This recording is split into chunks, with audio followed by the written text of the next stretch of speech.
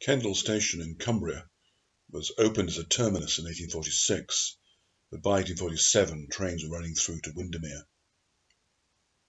The line was singled and one platform taken out of use in 1973. The signal box was also closed and was relocated to Kirkby Stephen on the Sutton Carlisle line. The station is just a shadow of its former self. It has a shelter, but no facilities for buying tickets.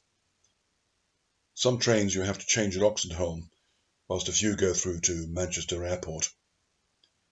About 200,000 passengers use the station each year, but that number has been falling.